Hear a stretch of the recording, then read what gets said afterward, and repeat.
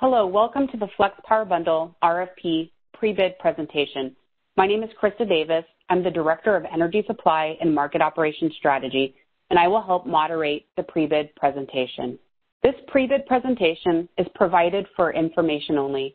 Respondents are directed to the RFP document for all specifications and requirements concerning the solicitation. In the case of conflict between the information provided in this pre-bid presentation and the information provided in the RFP, the information provided in the RFP document shall govern. Before we get started, I'd like to go over our agenda, and then I will introduce you to the team. In this presentation, we will talk about our flexible path journey, look at the integrated approach of the FlexPOWER Bundle. We will discuss the key components of the RFP and product requirements, go over the proposal format and submittal process, provide a portal overview, and we will discuss the proposal evaluation and timeline. On our next slide, I will introduce our team. First, I'd like to introduce Kevin Paulo. He will help set the stage for this discussion. Kevin? Thank you, Krista. My name is Kevin Paulo. I am the Interim Vice President for Energy Supply and Market Operations. As Krista said, I'd like to welcome you to today's pre-bid presentation. CPS Energy is the nation's largest municipally-owned utility providing both electric and natural gas service. We serve nearly 850,000 electric customers and 350,000 natural gas customers in and around the city of San Antonio, Texas. We're very excited today to talk about our request for proposal for our FlexPOWER Bundle initiative. We are on our flexible path journey. You'll hear more about that in a coming slide, but that is our overarching strategy to transform our generation fleet to lower and non-emitting resources over the next several years. FlexPOWER Bundle is our next step on that journey. We're very excited for this strategic initiative.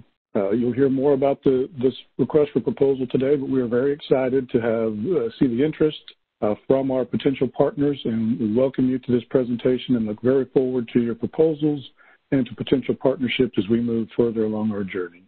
And with that, I'll turn it back to Krista. Thank you, Kevin.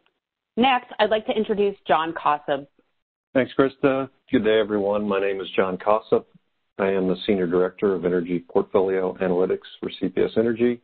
My role in the RFP development was to manage a team that generated the technical aspects of the RFP related to the operational and technical requirements, the long-range resource needs, and how those needs fit into our generation plan. I'll turn it back over to Krista. Thanks, John. And again, my name is Krista Davis. I'm the Director of Energy Supply and Market Operations Strategy. I've been with CPS Energy for 17 years, and I am leading our FlexPOWER Bundle program. Next, I'd like to introduce Tosif Mohammed. Hello, everyone. This is Tosif Mohammed. I'm a Program Manager with Energy Supply and Market Operations Group with CPS Energy. I've been with the company for almost 8 years now, and I'm serving as a business lead for the FlexPOWER Bundle project. Over to you, Krista. Thanks, Tosif. Next, I'd like to introduce Rosalinda Ramirez. Rosalinda? Hello, my name is Rosalinda Ramirez. I'm a Category Manager in Supply Chain, and I will be assisting and overseeing the RFP process. Thank you, Krista. Thanks, Rosalinda. Next, I'll introduce Paul Maxwell. Thanks, Krista. Hello, everyone. Paul Maxwell. I'm a Managing Director with Black & Veatch Management Consulting. I'm in our Strategic Advisory Group. I've got more than 20 years of experience with large-scale power project development, finance, and procurement, and I'm leading Black & Veatch's efforts in supporting the issuance of the RFP evaluation of proposals. Back to you, Krista. Thank you, Paul. And next, I'd like to introduce Shanu Thomas. Thank you, Krista. Hello, everyone. My name is Shanu Thomas, and I'm a consultant with Black & Veatch Management Consulting. At Black & Veatch, I support our strategic advisory and connected customer offerings with a background in distributed energy resources and utility of the future. On this project, I'm supporting project execution through RFP development and evaluation, as well as leading process oversight. Thank you. Our President and CEO, Paula Gold-Williams, launched our Flexible Path back in 2018. Our Flexible Path strategy will guide us through the next several decades as we transform our integrated resources. We've already had some big milestones over the past years, including retiring our Dealey coal plant at the end of 2018. Also, San Antonio was ranked #1 for solar in Texas by Environment America's 2020 Shining Cities report. In the summer of 2019, we introduced our FlexPOWER Bundle, which will help us identify resources to eventually replace some of our aging gas fleet. We also exceeded our STEP energy efficiency savings goal to save 770 megawatts by 2020.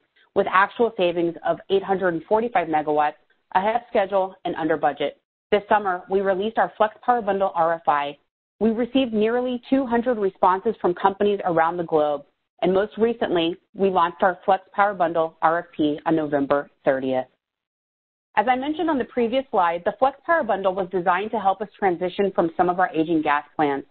Our Bronick plant is more than 50 years old and will need to eventually be replaced later this decade. We want to be ready for that transition, and our FlexPOWER Bundle is designed to be an integrated approach to add up to 900 megawatts of solar, 50 megawatts of energy storage, and up to 500 megawatts of all-source firming capacity. This approach will transition us to a cleaner fleet while also maintaining our reliability. Next, I will turn it over to John Kossub. The two charts are an illustration of a typical summer day and a typical winter day. The charts show CPS Energy retail customer demand and our resource mix as it stands today before the FlexPOWER Bundle. Now, the new FlexPOWER Bundle solar and storage resources will add to the existing solar in yellow and to the existing storage resource base. Storage you can just barely see in the kind of an orange color. The new FlexPOWER Bundle firming resources will eventually replace some of our existing firming resources shown there in blue. Those are the load following resources following the load line there at the top of the chart. I want to note that the storage deployment at the hours shown is illustrative. It's just matching up kind of the peak hours. But that storage could be deployed at different hours in actual operation. In Exhibit C of the RFP, you will find information on those valuable hours. The table is a heat map where the cell colors change depending on the value, with less value shown in green, greater value shown in yellow, and the most valuable hours shown in red. The underlying data used to create this heat map was from an internal CPS Energy power price forecast, and a forecast for years 2025 and 2030 were provided, giving an indication of value for a typical day for every month of the year. All right, now we're going to transition to the key components of the FlexPOWER Bundle. Shown in this slide are the solar and storage components. It's an illustration of the products in the FlexPOWER Bundle that are eligible for proposal in response to the RFP. The solar and storage resources are eligible at the transmission, the distribution, and community scale. And the third component in the FlexPOWER Bundle is firming capacity. This slide illustrates the firming products that are eligible in the proposal in response to the RFP. The firming products are eligible at transmission and distribution scale. Next, Paul Maxwell will cover the specific eligibility requirements regarding size limits, interconnection requirements, delivery point requirements, and other items. Now I'll turn it over to Paul Maxwell. Thank you, John. Now let's take a more detailed look at the specific product requirements. Here we have the solar PV product table from the RFP.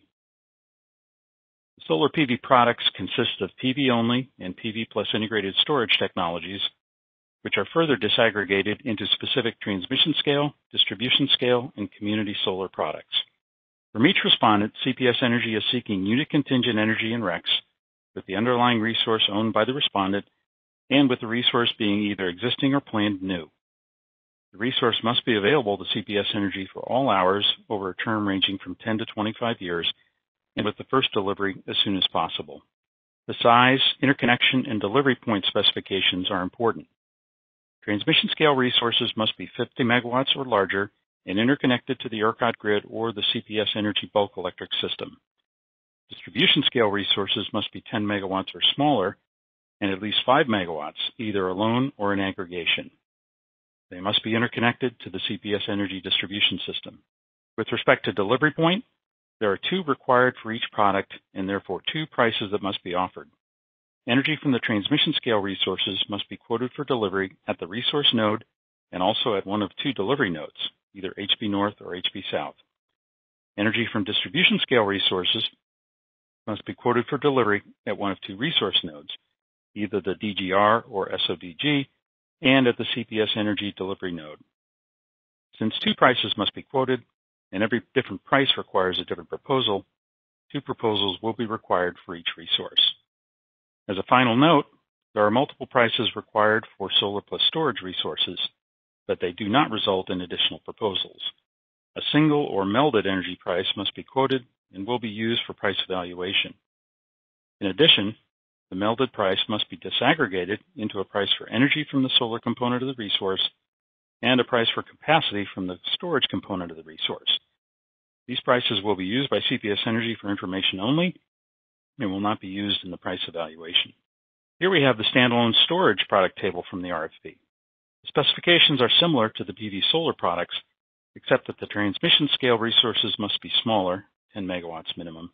Also, a capacity price must be quoted instead of an energy price. Again, prices at both resource and delivery nodes must be quoted. And here we have the firming products table from the RFP. The ownership, status, access, delivery, and interconnection specifications are similar to the standalone storage products. Again, prices at both resource and delivery nodes must be quoted. The far left column is the transmission scale firming product, which must be available for dispatch by CPS Energy at any time. The far right column is a similar firming product at the distribution scale. The remaining products are transmission scale with shorter firming durations. The TF4 and TF6 products are needed only for up to 4 and 6 hours per day, respectively. The TF12 product must be available for dispatch by CPS Energy at any time, but would not be dispatched for more than 12 hours at a time. The firming products can be delivered from low-emitting gas-fired resources, or solar plus storage resources, or standalone storage resources, except for the TF12 product, which must be delivered from a long-duration energy storage resource. It's important to note that the contract term for a gas-fired resource is limited to 10 years. Now let's turn to the special interconnection requirements for resources that will be interconnected to the CPS Energy bulk electric system. For these resources, there are special siting requirements.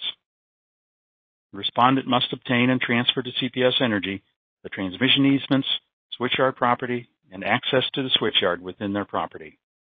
The switchyard must be within 1 mile of an existing transmission line, and the respondent must obtain all necessary transmission easements, switchyard property, and access required from landowners.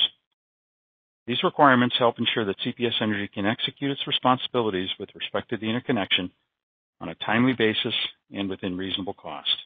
In addition to the siting requirements for interconnection to the CPS Energy bulk electric system, there are design and other requirements for interconnection to the CPS Energy distribution system.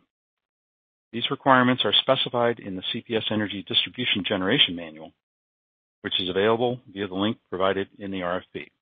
Thank you, Paul. Now we'd like to speak a bit to the logistics of the proposal submittal. Given the volume of proposals we are expecting, we ask that you please take note and adhere to these format requirements as it is necessary for a thorough evaluation process.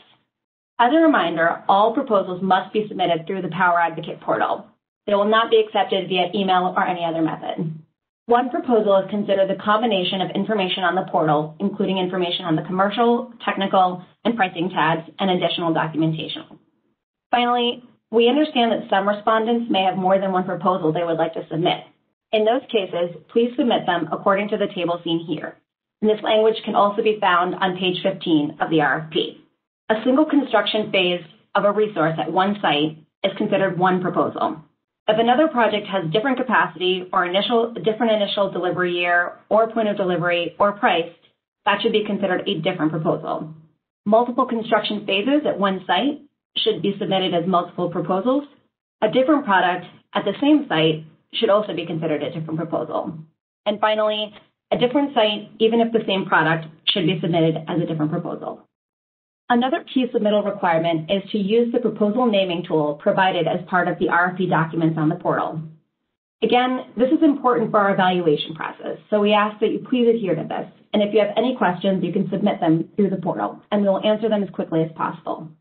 When you open the Excel document titled Proposal Naming Tool, you will see instructions on how to create the file name you should use when uploading your proposal. It's a combination of product type, respondent name, project capacity, delivery year, and point of delivery, as seen in the screenshot. This is the name to be used on all documents you upload as part of your response. You may append the file name with additional detail if needed, but please follow this naming convention for all attachments. As another reminder, all communication, including clarifying questions or logistical questions, must go through the portal. Shown here is a screenshot of how to send a message via the portal. and additional information can be found in the self-help section on the messaging page or the help button at the top right of the landing page. Finally, as questions continue to come through as part of the Q&A process with RFP, we will respond via the messaging tool and post a frequently asked questions document as needed on the portal. And now I'll turn it over to Rosalinda. Thank you, Shanu.